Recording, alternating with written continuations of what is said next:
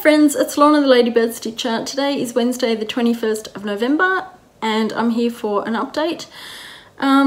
We've had a good 2 weeks except for our internet. I mentioned a couple of weeks ago that we'd been experiencing dropouts, and straight after I'd loaded my last video, it just got so intolerable that I had to actually make the call. I spent 45 minutes on hold before I actually spoke to anyone.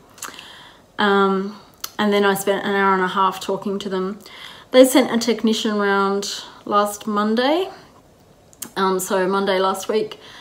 He said that the socket we were using was faulty and we'd have to change sockets, and of course it worked while he was here. It worked for an hour after he left, and then it went back to the way it was.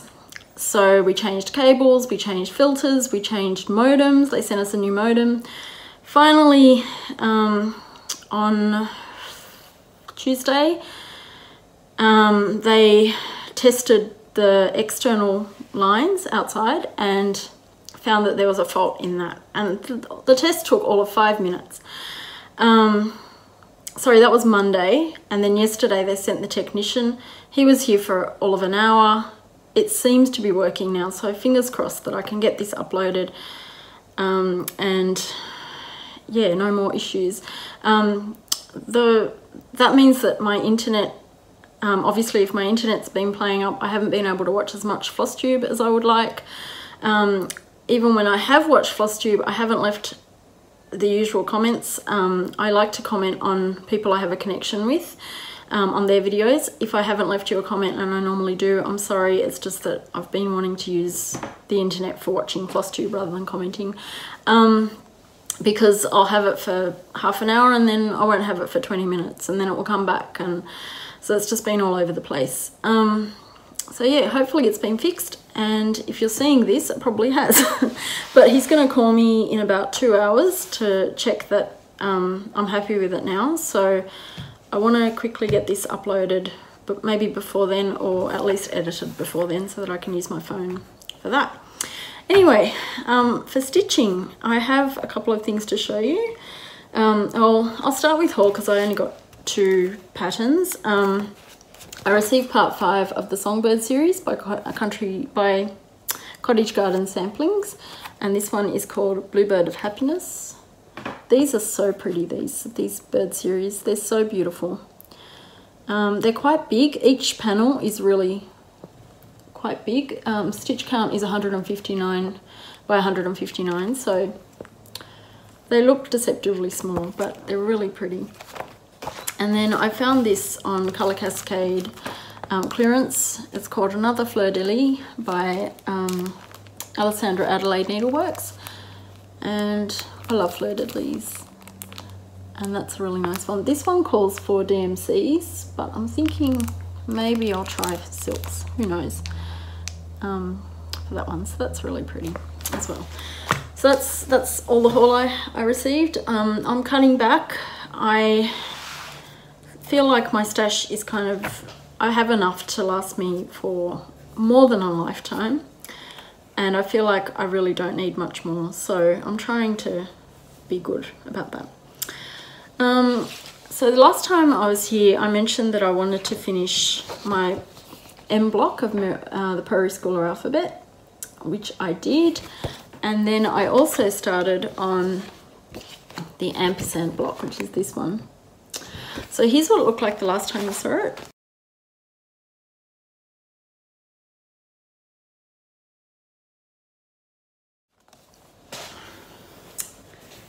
And here it is now. So I finished the Mermaid, and I decided to put the ampersand in the middle because the M is a couple of stitches wider than the ones above. The N is, I think, 4 stitches wider, so it would have been really tight in here. And I think the O is also wider than the one above. So I decided that the ampersand is the same width, or at least the same width as the bottom bit, so it was easier just to put the ampersand in there, and I thought having that in the middle rather than right at the end is probably good too. It's an unusual kind of panel. It probably doesn't it stands out because it's not a letter, it's an ampersand. And so I thought that would look good in the middle. And I know that Lisa from Luby's Lot, hi Lisa, she's done all of hers on one huge fabric, all 27 panels. And I know she put hers in the center. And yeah, I like that idea. So yeah. So this is on 28 count 1/1. And I've already stitched the first 9 letters on a piece of fabric that's identical to this one, and I'll stitch the 8 letters and ampersand on this one, and then the last 9 letters will go on the other piece of fabric that's also identical. So that's that. The reason I started a new panel is because I've kind of shaken things up a little bit with my planning for December, and I'll go into that a little bit later on. I also wanted to finish my Storykeep Secret Door by Heaven and Earth Designs, and here's what it will look like when it's finished.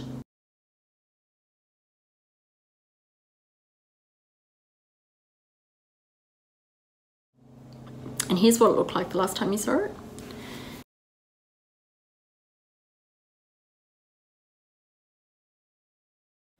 And I didn't want to finish it, sorry, I wanted to finish the page I was working on, and I have. That's page 4. It was only a half page, but I've managed that, so I've done pages 1 to 4. I still have pages 5 to 8 to go, but page 6 and 8 are half the width, and 7 and 8 are a little bit shorter than the others. So then there's only one more full page left of this one.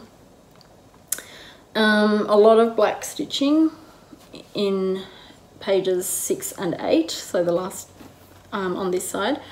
So I've left the DMC 310 hanging, so I can take that up whenever, and if I ever want to stitch just one colour, I can just take that up and do that. But that's where that is now. So I don't know if I'm going to get back to it later this year or not. Probably not, but I do definitely want to finish it next year. I had a new start. I started weatherwise, and I started this top one, and I was originally going to do it on a piece of fabric that I had tea dyed, and it was going to be 1/1 on 28 count, and it was going to be, I think, 3 inches by 4 inches. I think it was even going to be a little bit smaller than that, and I decided that that was going to be way too small. So I had this piece of fabric in my stash. This is kind of the end of the last piece, the end of a larger piece of fabric, and so I decided to use this one. And so I've started there. This is a linen. I think it's 28 count, but I'm doing it 2/2 rather than 1/1. So it's going to be a little bit bigger than it was going to be originally. So I'm really enjoying that one, and I'll get that back to that one probably next year. Then I wanted to spend a couple of weeks on my Mirabilias for November, and so I pulled out Enchanted Mermaid, which I started in June for Belinda's birthday. Hi Belinda. She is from An Itch to Cross Stitch, and she is another Aussie lady, Aussie FlossTuber. And there were a bunch of us at the Mirabilia retreat in February that started this one for Belinda's birthday. So here's what it looked like the last time you saw it.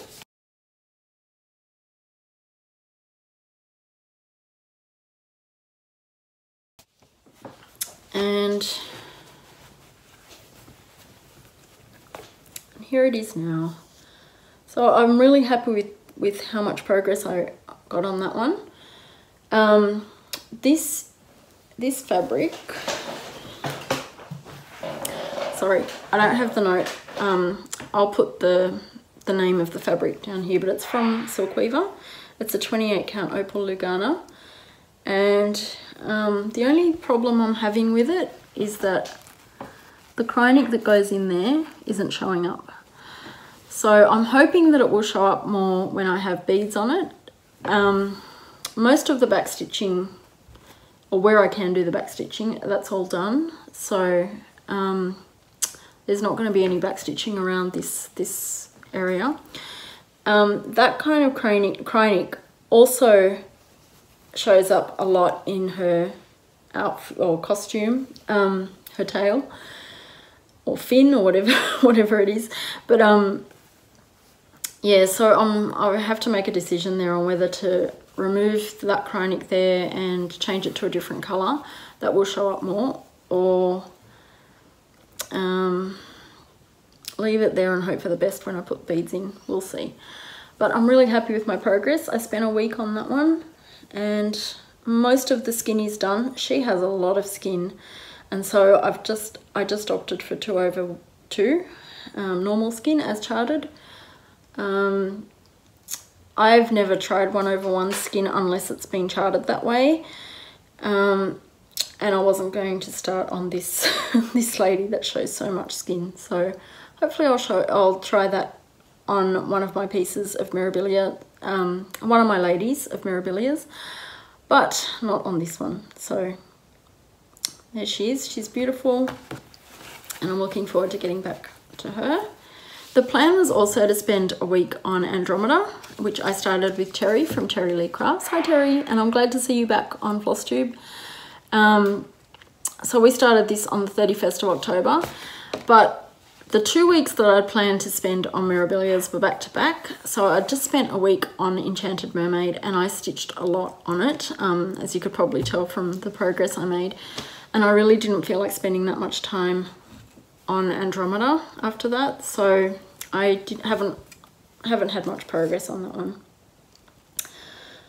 But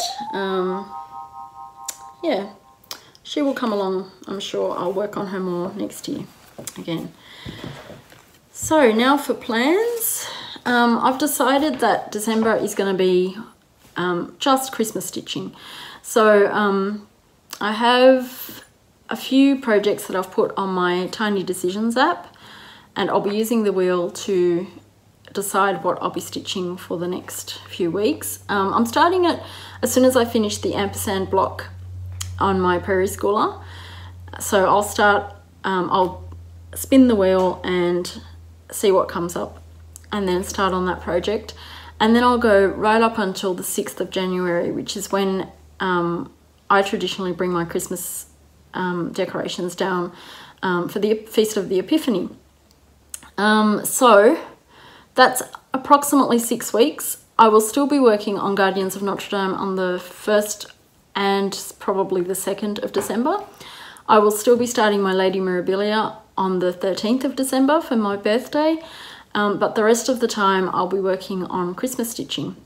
And so I'm going to go over the projects that I have planned for those 6 weeks in no particular order, but first I'm going to go through the ones that I've already started, so the ones that are whips.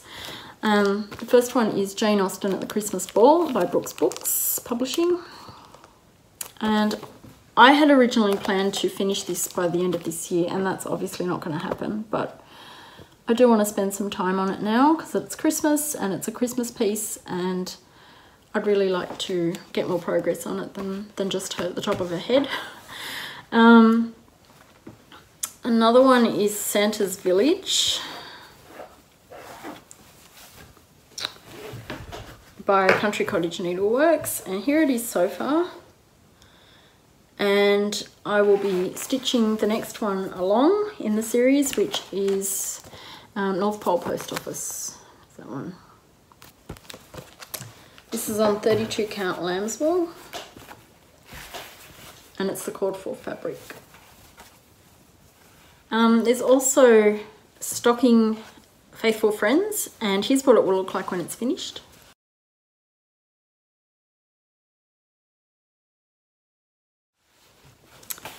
And here's where it is so far. So all I have left to do on this one is 2 more rows. And although this was page 1 and 2 Page 3 was blank, page 4 and 5 and page 6 was blank. The next 2 rows will have 3 pages on them, not full pages, but because it's in the shape of a stocking. So here's where that is now. And I'm looking forward to getting back to this one. I'm in a full coverage mood at the moment, and that hasn't really gone away for a while, so I'm looking forward to spending some time on this one as well. And then the rest will be new starts. So I have the Lizzie Kate mystery sampler, Spirit of Christmas, which will look like that. It's no longer a mystery because it's been released. It's in 3 parts. I have all the thread and the embellishments for this. I bought it because I was worried that Lizzie Kate would stop producing it when they stopped designing. I think I bought this from the States actually, when I was there earlier this year. I have a piece of fabric that I think will work, but we'll see. But yeah, I'd really like to make a start on that one. And like I said, it comes in 3 different parts. But I don't think it's going to be that big, so I think it'll work. I think it'll be a nice kind of whip. Another one I really want to start, and this is another large piece. All my whips at the moment seem to be quite big baps. So, but here is Flowers of the Holy Night by Glendon Place. I'm really looking forward to starting this one. I can't wait. I have all the threads that I need. They're mostly dinky dyes.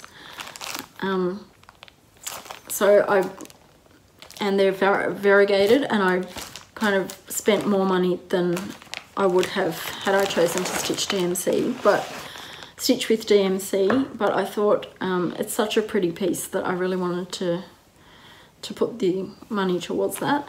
And then I bought this is Opal Lugana. I've got 1/2 meter and a full length of this, so that should be more than enough for this project. It is 28 count Lugana Opal. So yeah, I'm looking forward to starting that one. And I'm also adding to my wheel a Mill Hill kit, and that, if that comes up, it'll be any Mill Hill kit that has a Christmas theme in my stash, and I have quite a few in my stash. So I'm thinking I'll probably just do a small ornament, and that'll probably take me an afternoon to finish if it's on a day that that I have a whole afternoon to work on it, and then I can have it on my Christmas tree. So I'm hoping that kind of comes up earlier on in the month. And then the other one is Verbina's Christmas Mood, and I'll insert a picture here because it's a PDF.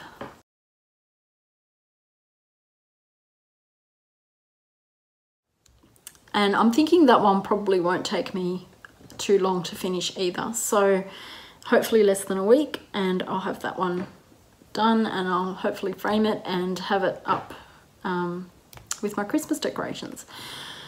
So I may kind of jiggle the wheel a little bit and have it so that those smaller projects are at the beginning, so that I can get them done and have them decorate my house.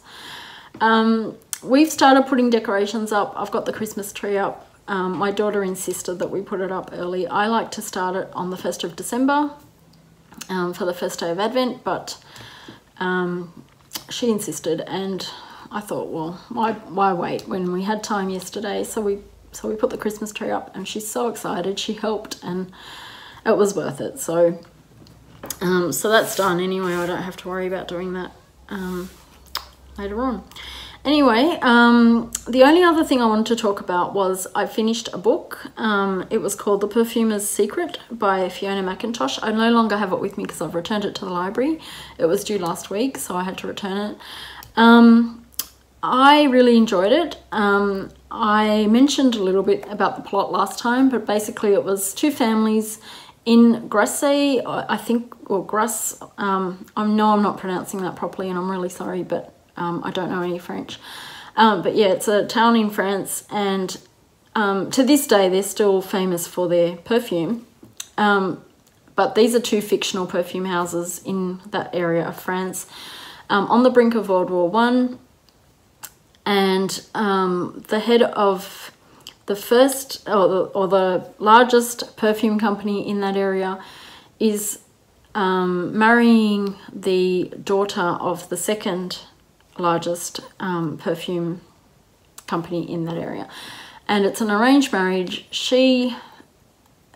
Her words are, he makes my skin crawl. She really doesn't want to marry him, but she goes ahead with it, and then the war starts. So straight after their wedding reception, he's called out to go to war. And he goes, and before he returns, she receives a letter from his brother, who he's never even met, explaining that she shouldn't get married because he has a secret that he needs to tell her. She thinks, well, it's too late, I'm already married, but doesn't think any more about it. Meanwhile, this brother arrives and tells her something that will rock both their worlds, and as well as the whole kind of village. So yeah, I really enjoyed it. It was a good book. It wasn't, you know, the best book I've ever read, but it was really enjoyable. It was, I think, factually accurate insofar as the time of the war, as well as it said at the back that the author had researched quite a bit on how perfume is produced and the kind of techniques used to, or that were used back then to produce a lot of perfume. So I learned a little bit about that as well. So yeah, I recommend that if that sounds like you might be into it. And it's called The Perfumer's Secret by Fiona McIntosh, and I will leave details of that below. That's all I have for you today. With regards to my Christmas stitching, I might have a series of vlogs rather than come back and just do the same style that I normally do. But we'll see. I don't know. I'll see how much time I have. It's getting really busy for us around here, not only with Christmas parties and things, but quite a few birthdays in my family and friends as well. So yeah, it's starting to get quite busy, and I don't know when I'm going to have time to film again. But yeah, you'll see me when you'll see me. But I want to wish everyone in America a happy Thanksgiving, which I believe is tomorrow. Stay safe and enjoy time with your family, and I will hopefully be back by Christmas, but if I'm not, have a great Christmas, and I'll see you again soon. Bye everyone.